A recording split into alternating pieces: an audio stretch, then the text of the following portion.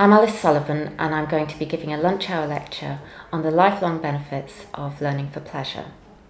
Now, it won't surprise anybody that brighter children tend to read for pleasure more than their less bright peers. But the question that we set out to answer was, how much does that reading for pleasure actually influence children's learning?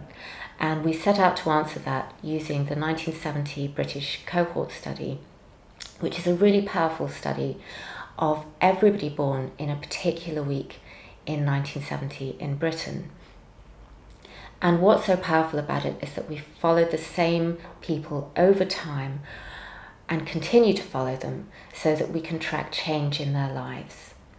So what that allowed us to do in the case of this study was control for factors like their socioeconomic status and their cognitive test scores at the ages of 5 and 10, and just focus in on their learning between the ages of 10 and 16, and whether those that read for pleasure actually learned more than those that didn't.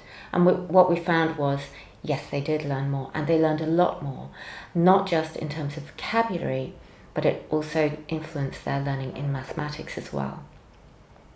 So the next step in the study was to say, so how are these people doing now?